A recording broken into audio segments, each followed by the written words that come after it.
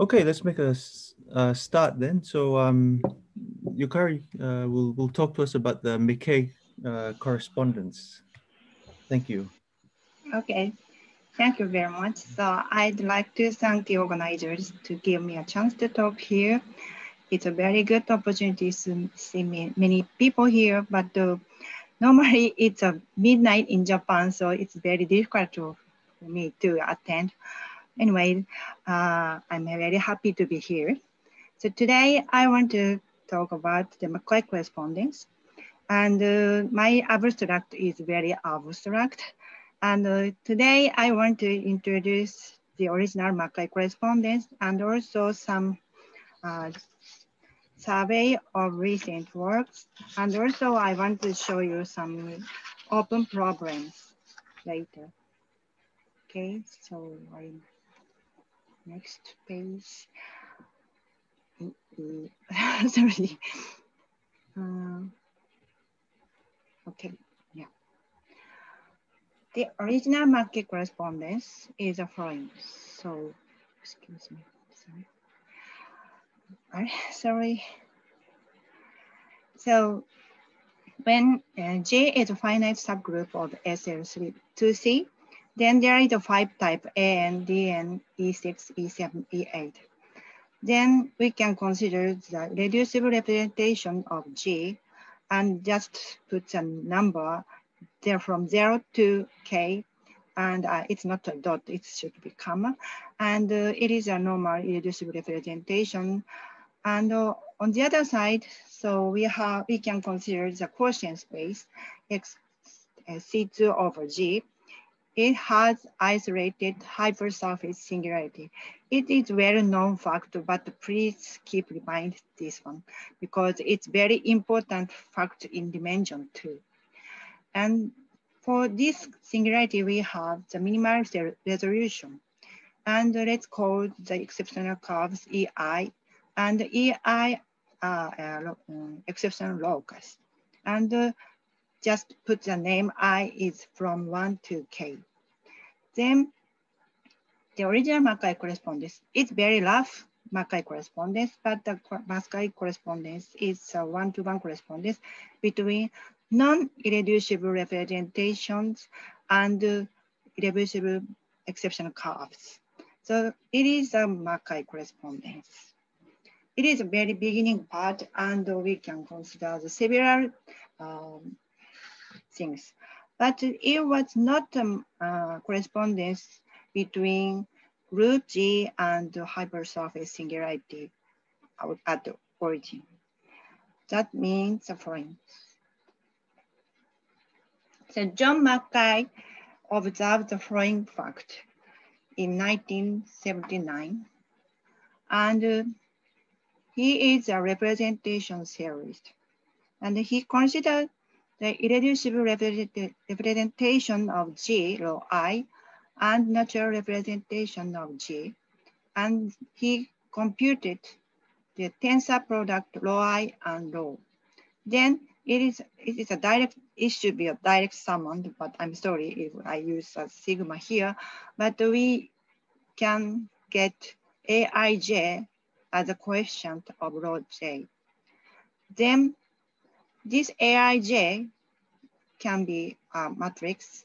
So if you forget Ij equals 0 part, it means just to omit or trivial representations, then you can get a matrix Aij, and two identity matrix n times, K times K matrix and minus Aij is Cartan matrix.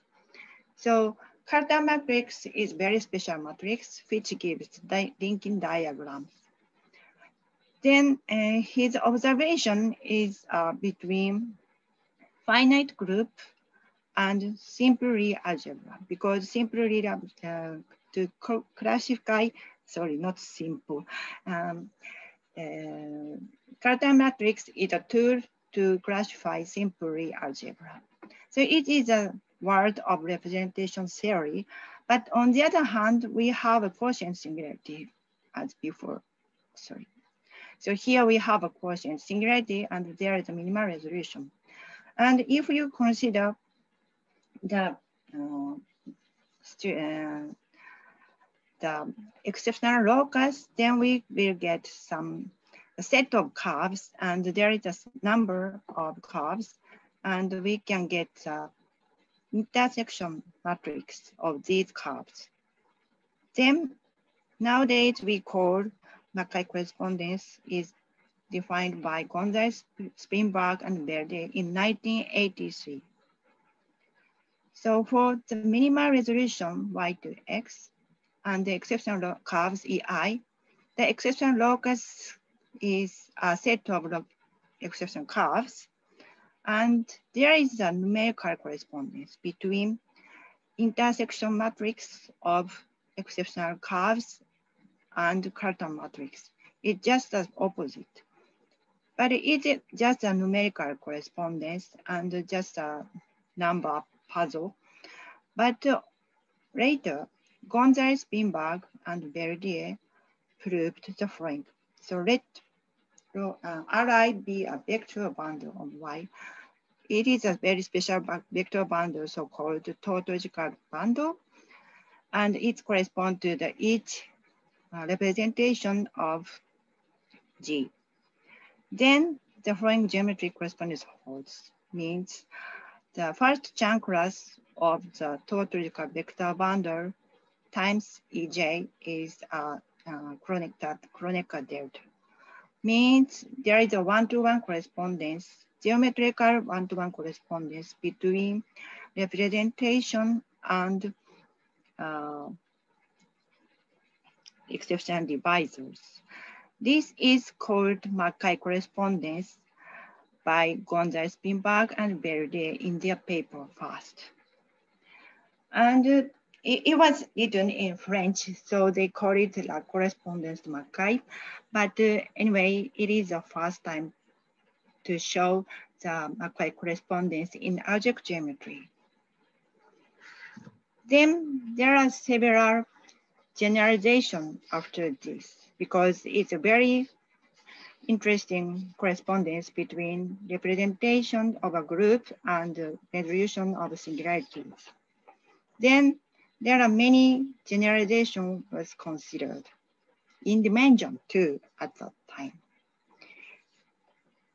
So this is there are several generalizations in dimension 2, and Gonzalez, Spinberg, and Verdier showed McKay correspondence first, as I told you before. And later, in 1985, Artin and Verdier used a reflexive module on X. Then they show a more categorical correspondence between group and resolution of singularities. And later, Eno and Burnham and other people considered the generalization to a more general quotient singularity for finite subgroup of G in GL2C. Then they considered the special representations. So the number of the irreducible representation is larger than the number of the exception divisors in general, if G is in GL2C. But they consider the part of the irreducible representations, so-called special irreducible representation. And all of them correspond to each exceptional curve. Then in some paper, I call this correspondence special McKay correspondence, but it's not a special case. It is a general case, so it's not a good naming, I thought. But nowadays, many people call it special McKay correspondence. Anyway, it is a one-to-one correspondence between special irreducible representation and exception curves. But if you consider the situation in SL2C, then every non-reducible representation is special in their definition. So there is one generalization in dimension 2 to general linear finite subgroups. So it is one generalization, but later we want to consider the more high dimensional case. So what happened in dimension 3? So it is when the two-dimensional case was done in 1980s. And at that time in algebraic geometry, the classification of three-folds is very popular. And on the other side, in physics, the superstring theory became popular in 1985 and later. Then there is a good timing to consider three-dimensional generalization.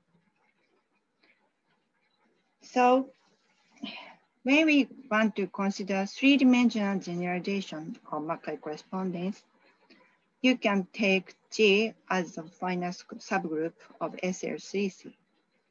It is just a generalization of two-dimensional case. And you can consider the quotient space C3 over G, and it has a canonical, but not terminal singularity. Then there is a classification of terminal singularity at that time, but there is no classification of canonical singularities. And it's a kind of new member in algebraic geometry. And people want to know about the Calabi-Yau singularities and the Calabi-Yau manifold at that time. And it is, the X has a trivial canonical bundle, then it is a kind of a Calabi-Yau singularity. And as I told you, in dimension 2, the quotient C2 by G in SL2C has isolated hypersurface singularities. But in this case, most of them are non-isolated and non-complete intersection singularities. So if it is a hypersurface, then it is easy to get resolution of singularity by blowing up using defining equations.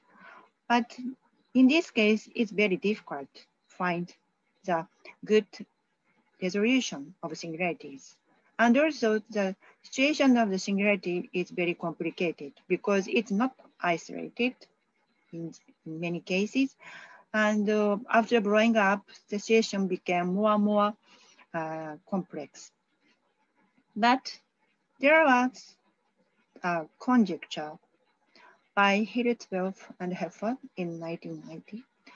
And the paper was written in 1919, but the problem comes from superstring theory. And their conjecture is the following. So for X, the quotient C3 over G, and G is a finite subgroup of SL3C, then the canonical bundle of X is trivial.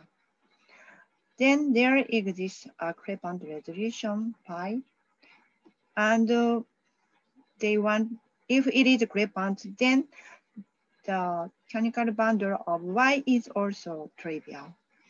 And the topological Euler number of the resolution should be the number of conjugate class of G. So it is a conjecture by Hirschfeld and Heffer. But the number here, tautological Euler number, is a mathematics, but in string theory, they consider Oberhold Euler characteristic. Their notation is something like this. And by their definition of in this situation, the Oberhold Euler characteristic is same as the number of conjugate class of G. Then this means in string theory, they consider some invariant in physics, but it is just same as the mathematical number, topological Euler number in this sense, if conjecture is true. Then many people try to consider this problem. And also there was the classification of finite subgroup of SL3C at that time. Then after it takes 10 years, but this conjecture was proved as follows. So it was the existence of Crepant resolution in dimension 3. And this was done by Markovich, Ron, and I. And it takes about 10 years.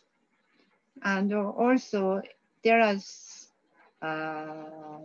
8 papers to prove this theorem. The conjecture was proved for any finite subgroup of SL3C by construction of Crepant resolution by using classification of finite subgroup of SL3C. And the beginning, so that in around 1986, at the beginning, Markovich and Rowan proved there exists a Crepant resolution using toric geometry, because if G is abelian, then the quotient space is toric variety, and you can use toric geometry to consider Crepant resolution. And they showed how to make a Crepant resolution and compute topological Euler number also. Then after that, Markovich and Rowan computed hypersurface case. They consider only two cases. Markovich considered hypersurface, and it is a quotient by a simple group of order 168. And also Rowan considered another hypersurface case, which is a quotient space by a simple group of order 60. And the two simple group is all simple groups in SL3C. And both of them are hypersurface, and you can blow up using defining equation, and you can get the Crepant resolution. Now, after that, there are long time. And then I considered the three-header case. I told you later about what is the three-header case, but it is a kind of three-dimensional version of dihedral groups. And you can use toric geometry partially. Then we can get the Crepant resolution. And after that, we already proved for simple singularities, simple groups. Then we have some other groups has an abelian subgroups. Then we can consider toric geometry step by step, and we can get the Crepant resolution finally. Then we can get Crepant resolution for any finite subgroup of SL3C. But there are another things. So I want to show you some example of the Crepant resolution if G is abelian. So if G is abelian, as I told you, X is a toric variety. And whose corresponding cone, so the toric variety is defined by cone, and the cone is a positive cone in R3. And the toric Crepant resolution can be given by a triangulation of a triangle delta with vertices. It's a basis of the Z3 and the inner points of N. So N is a very special lattice point, and Z3 plus 1R's ABCD. And this fraction number is corresponding to a group element of G.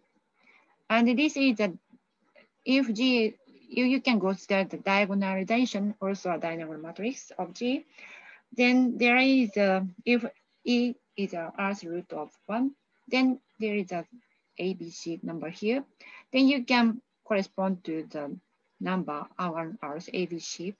And this lattice point and And these three bases generate the lattice n. And in this lattice point, we can consider the crescent resolution. So now I want to show you one example. So it is a cyclic group of order 6 and generated by matrices. It is an original type, and epsilon is a sixth root of 1. Then we have the 1, 6, 1, 2, 3 point here. But in general, so we should consider, at the beginning, we should consider con sigma. And con sigma is this one. So it was generated by 3 vertices. And also, this is a cone, and we have to consider the subdivision of this cone. But if you want to consider the crescent resolution, you can see just this yellow part. This yellow part is this one, this triangle. And on this triangle, there is a several point which is defined by the lattice n. And in this case, there are 4 points here. So now to get crescent resolution, you should just subdivide, triangulate of this yellow triangle using these points. So there are several possibilities to subdivide this triangle, and it corresponds to each crescent resolution. So in dimension 2, we have only one minimal resolution, but in dimension 3, if you consider crescent resolution, in general, there are several crescent resolutions for one singularity. Then let's try to consider the subdivision of this triangle. So in this case, there are 5 crescent resolutions, I think. And there are many cases. So you can subdivide like that first. Then you can flop this card, then you can get this one. And also you can flop this card and you can get this one. And by flopping cards, you can get every crescent resolutions. And this is all cases of the crescent resolution for 1, 6, 1, 2, 3 case. And please remember the shape. There are several cases and also it's connected by flops. So to show the theorem before, you can just construct one of them, because in dimension 3, the topological Euler number is invariant under birational equivalence. Then after flopping, you can get same number of triangles inside in yellow triangles. So in this case, we have 6 triangles, and also we have 6 triangles inside. And this number is just Euler number, topological Euler number. Then if you get one crescent resolution, you can check Euler number, topological Euler number. And in this case, it is the number of conjugation class is the same as the number of the order of the group. Then it is 6. So you can see the theorem is true, conjugation is true. So after that, the construction is complicated, and we have a good tool, so-called G-Hilbert scheme. So the definition of G-Hilbert scheme is the following. So it is a set of G-invariant ideal in the polynomial ring, and the quotient by the ideal is equal to the group ring. And it is very simple, looks simple, but what it is. So if you consider n equal 2, so two-dimensional case, it is a minimal resolution of C2 over G for G in GL2C. So it is proved by Nakamura and myself for SL2C case, and Kido proved for cyclic group case, and Akira Ishii proved for any general group, general final subgroup of GL2C. So it was done around 1997. And it is a two-dimensional case. And if you consider three-dimensional case, then it was a Crepin resolution of C3 over G for G in SL3C. So it was proved by Nakamura for abelian case, and Rich and King and Reed proved for general groups. It was done around 2000. And Rich and King Reed wrote a paper, so-called, the first title of the paper was McKay implies McKay, means McKay correspondence can be explained by Fourier-McKay transformation, means McKay correspondence is a derived equivalence, they showed. So nowadays it was known that they consider some special Crepin resolution, so-called G-Hilbert scheme, to prove this theorem. But nowadays you can see the similar thing for any Crepin resolutions. Then, but what is G-Hilbert scheme? So we considered the one example of order 6 before, and we have 5 Crepin resolutions, and all of them are connected by flops. But G-Hilbert scheme is one of them by definition, and this one is G-Hilbert scheme. So it is the most symmetric subdivision, and other things are not G-Hilbert scheme. But it's a very special Crepin resolution.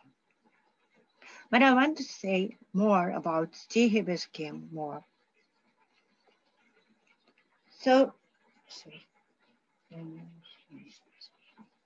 So G-Hilbert scheme is a modular space.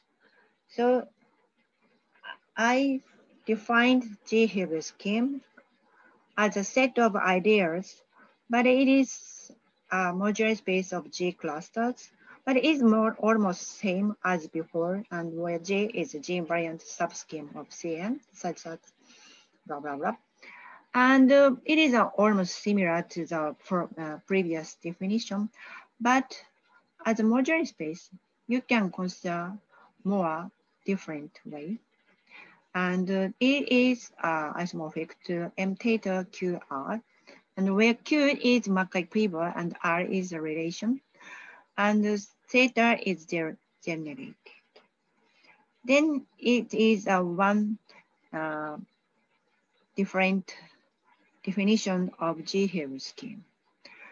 Using this definition, there was a conjecture by Clow and C, and for finite subgroup of SLCC, for all projective Crepin resolution is isomorphic to M theta, where theta is some GIT stability parameter. So if theta is zero generated, then M theta is a modular G-Hilbert scheme, but they considered all projective Crepin resolution. Then they proved for abelian case, so the conjecture is true for abelian subgroup of SL3C. But other cases are still open. So for this, G-Hilbert scheme is also very convenient to consider more geometric correspondence between representation and exceptional locus. So it was called Lee-dot recipe. So when G is abelian finite subgroup of SL3C, so there is a recipe for geometric correspondence, so-called Lee-dot recipe. It was written in Lee-dot and Grove. And this is a correspondence between non-trivial irreducible representations of G and exceptional divisors and exceptional curves. It is not one-to-one correspondence, but it's a kind of a correspondence between two things. And if you consider the case 1, 6, 1, 2, 3, so we have a G-Hilbert here. So G-Hilbert scheme is this subdivision. And I put the number. So each number corresponds to each representation or character of G. Then 1, 2, 3, 4 is correspond to exceptional curves. And 5 is corresponding to exceptional divisor here. So in this case, only one divisor. So we have a kind of correspondence between non-trivial irreducible representation and exceptional divisors and curves. So it is very good example, and we can do similar things for any finite subgroup of SL3C if G is abelian. But if G is not abelian, it's very difficult to consider because we can say G-Hilbert scheme is a Crepant resolution, but it is difficult to see what kind of shape of the G-Hilbert scheme in general if G is non-abelian. So if G is abelian, then you can use such a picture because it is toric. You can use toric geometry. So now we want to consider some problem after this. So I call it next steps. So there are two problems. It's very abstract problem. So problem one is non-abelian cases. So if it is abelian, then you can use toric geometry and we can imagine what kind of resolution we can get and so on, so on. And but if G is non-abelian, it's very difficult to see the structure of the resolution. But later I will introduce iterated G-Hilbert scheme. It is so-called Hilbert, and it was done by Ishii and Nora Dessaris and myself. And it is a kind of the construction of the Crepant resolution using toric geometry for non-abelian groups.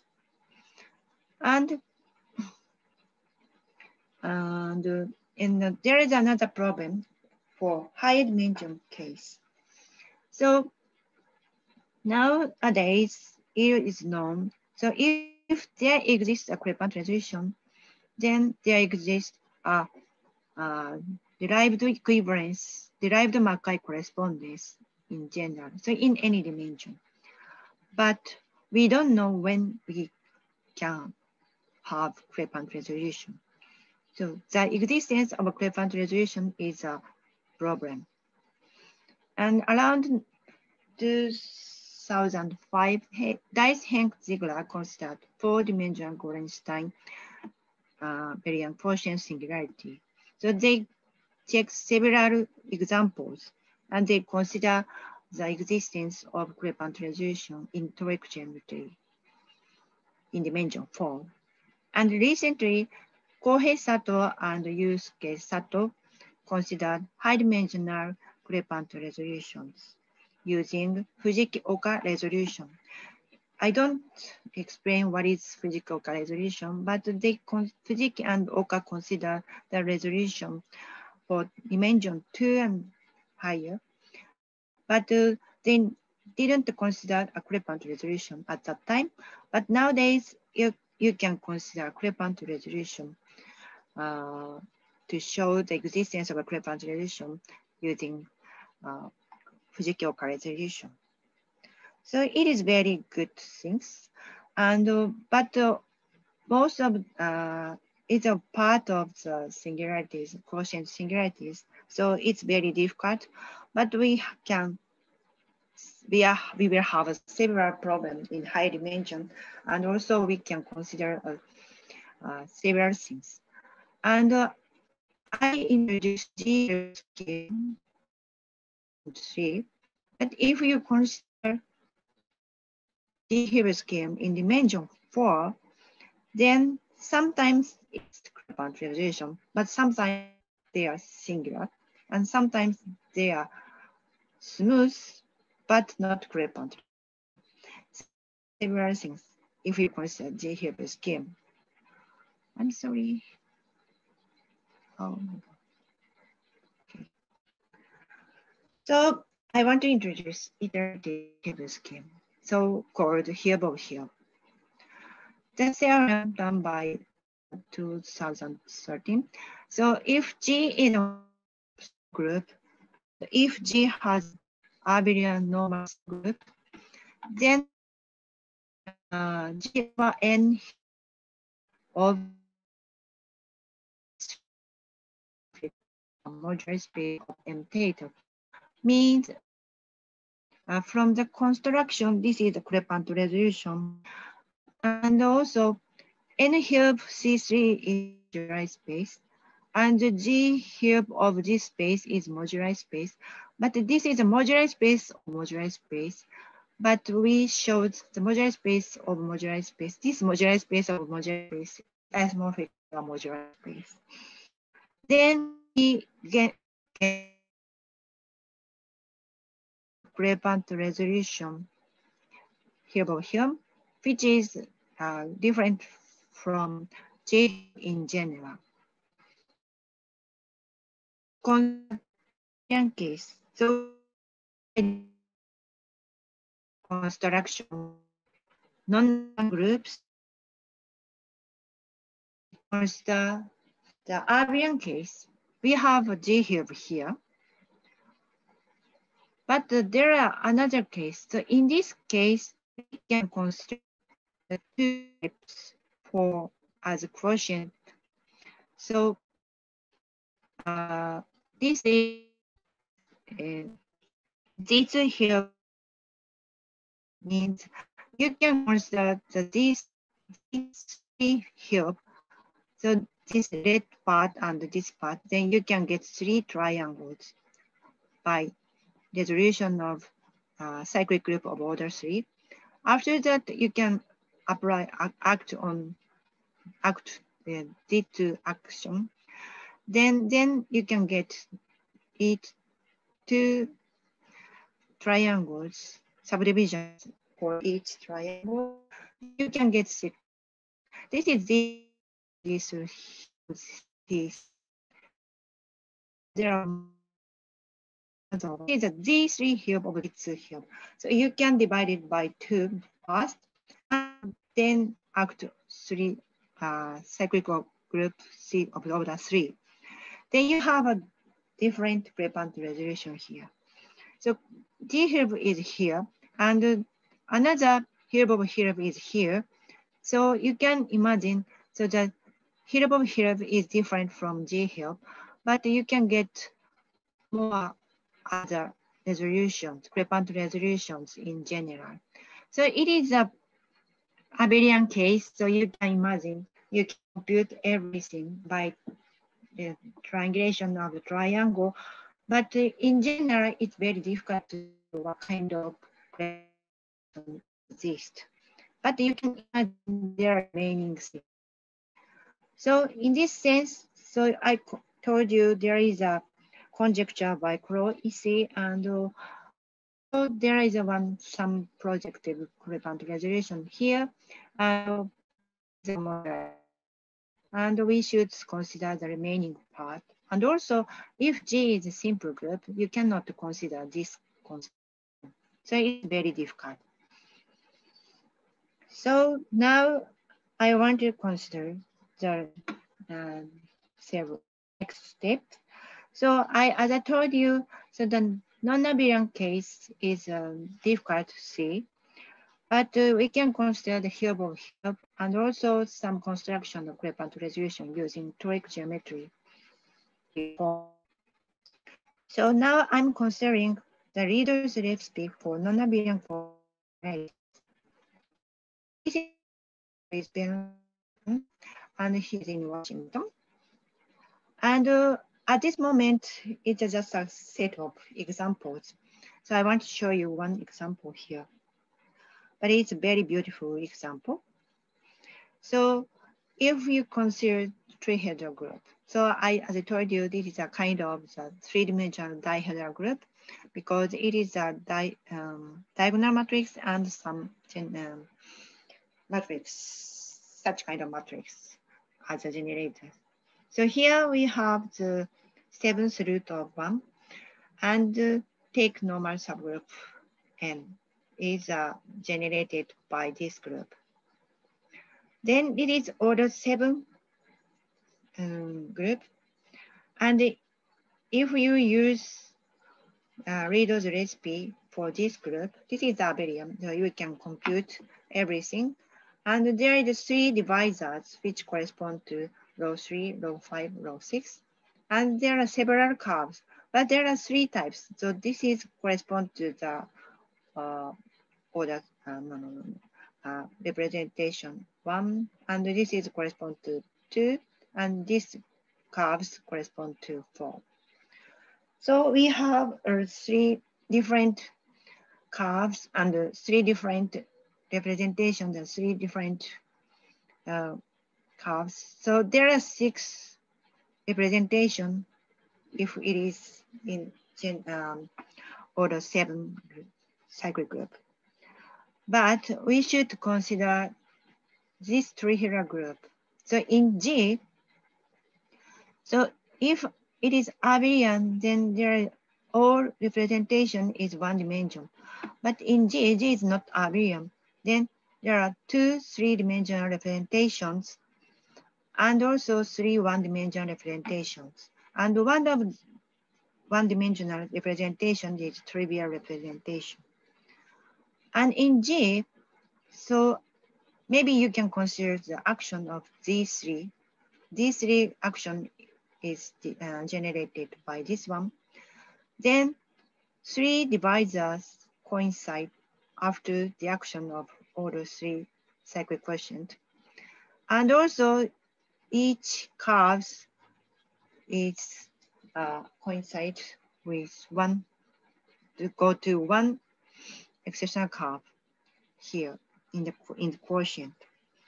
Then there are 1 exceptional curve which comes from this one and 1 exceptional divisor which comes from this one, and each correspond to 3-dimensional representations.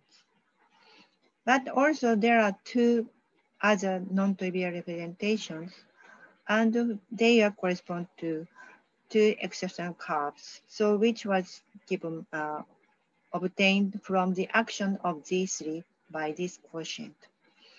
Then each representation corresponds to each divisor or curves and so on. So it is one example, but I hope there is a similar readers. We can consider the kind of readers recipe for non-abelian quotient, but it's on my way. So maybe I speak a little bit faster. So that's all my talk.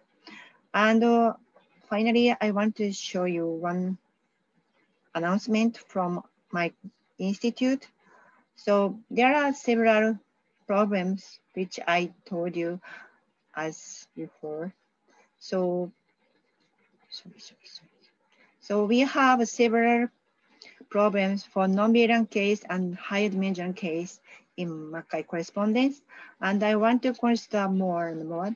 And I want to have more people to consider these problems, but we need many computations. So nowadays, we are looking for postdoctoral fellows in IPMU. So IPMU is an institute for the physics and mathematics of the universe. So we have a mathematician, also the physicist and the astrophysicist. But now we are looking for the postdoc from next year for 3 years. So the deadline is December 1st. So maybe if you are interested in this position, please apply this. And this is in Japan, and also belong to the University of Tokyo. But the cover IPMU is not in Tokyo. It's in Chiba Prefecture. It's 1 hour from Tokyo Station. And also it's around the, it's not in downtown, so very safety place from COVID-19 also. And also our common language is English. So if you want to come to Japan or want to do research on McKay correspondence, please apply here. And also there are another many algebrators here. So I hope you can apply to here if you want to do mathematics in algebra geometry, and also you can speak English here. Okay, thank you very much. So if you want to interested in here, you can take photo here. Anyway, thank you very much. I'll stop my talk here. So please ask any questions if you want. Thank you.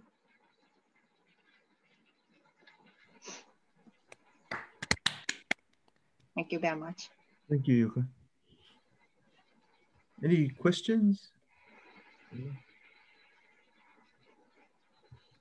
I have a question. What about high dimensional case, like four-dimensional case?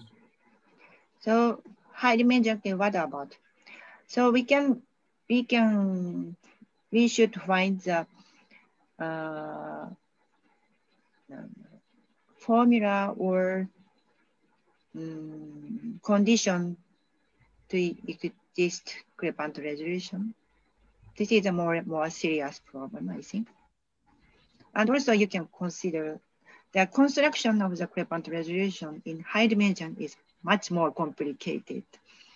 So, but even in abelian case, all of them are not known. So you should consider more cases. Yeah. And also we can find some condition of existence. Yeah. Yeah. Thank you. You're welcome. Thank you. Any other questions?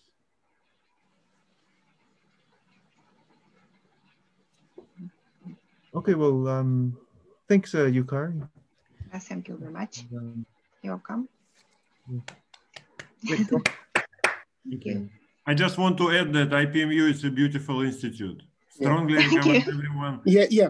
I would like to second Vanya in this. Every visit I made to IPMU was a pleasure. So anybody who's considering a postdoc should apply for this postdocs there. So I suggest to advertise this among young people. Yeah, please. Because deadline is basically in 1 week. Yeah, 1 week, 10 days. 10 days, 10 days, yeah. Maybe you should write a recommendation later also. Yeah. Okay. Thank you very much. Bye, Sione. Bye. Thank you very much. Yeah. Bye. Bye. Bye. Thank you. Bye. Thank you for coming. Bye. Thanks for this talk. Yeah. Thank you. Stop.